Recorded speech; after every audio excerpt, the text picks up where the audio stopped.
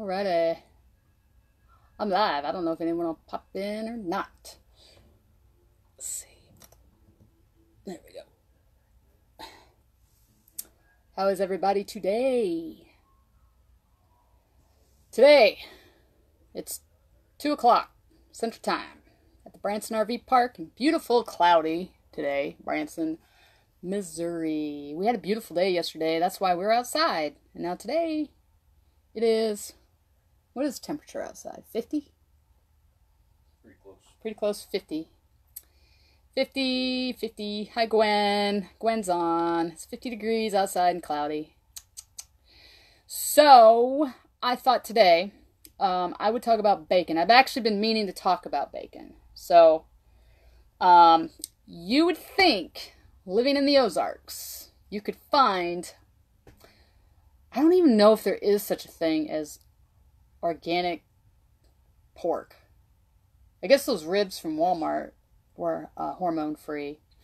But anyway, bacon is a big one. People love bacon. And I needed bacon for the jalapeno poppers. So I've been meaning to do this anyway. So I went to the corporate America, my least favorite store, but only has organic grass-fed beef, Walmart.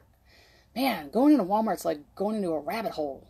It just drives me crazy. So anyway, so I was standing there in the bacon section, and I started looking at packages of bacon. I noticed Hormel has what they called a natural, it said natural bacon.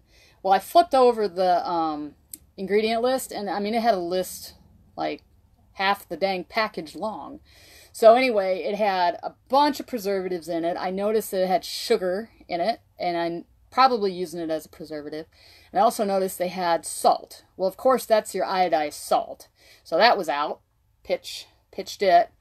Farmland had 1 pound bacon packages, and they were similar to the Hormel. And it was a little bit better, not quite as many preservatives.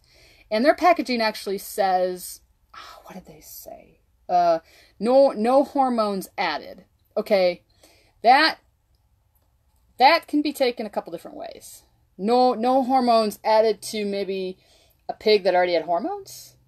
Like, it's not clear to me. You know what I mean? Like, if it really was hormone free, I would think it would say our animals don't have hormones in them at all. I mean, that's pretty clear to me. But marketing in the food industry and the pharmaceutical industry has become very, very creative.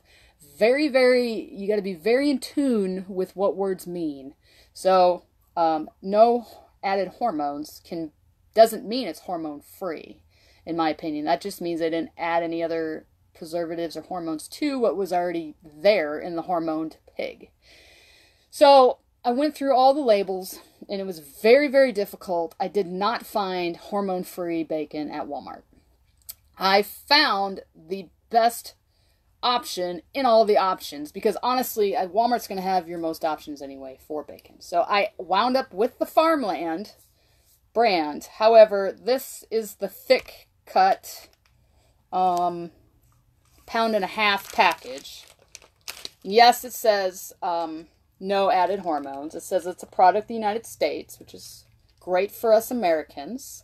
And then it says no artificial flavors or MSG, which is great. However, let's turn around the package and read what's in here. And I will tell you why I chose this brand of bacon, or why this particular one when I'm done.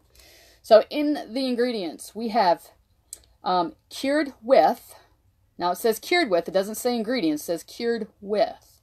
Water, sea salt, sugar, sodium phosphates, sodium erythorbate, and sodium nitrate. I can tell you right now that sodium phosphates and sodium nitrates is a preservative. If you ever drink a lot of wine, okay, not a lot of wine. I drink a lot of wine. Gwen, your mom knows that I drink a lot of wine. I guess your mom drinks wine too. Anyway, sodium nitrates are a preservative that is put in wine. And sometimes when people say they have a wine headache, it's actually they're just sensitive to sulfites. And that's what that is. So they have the same thing similar in this bacon. Okay. Why I chose this is there's 1, 2, 3, 4, 5, 6 things on the label of this. Now, I'm not a fan of the preservatives, but I'm telling you, I'm trying to leverage myself above the hormones and the preservatives, okay? When I picked up all the other packages of bacon, they had not 6. I'm talking like 20.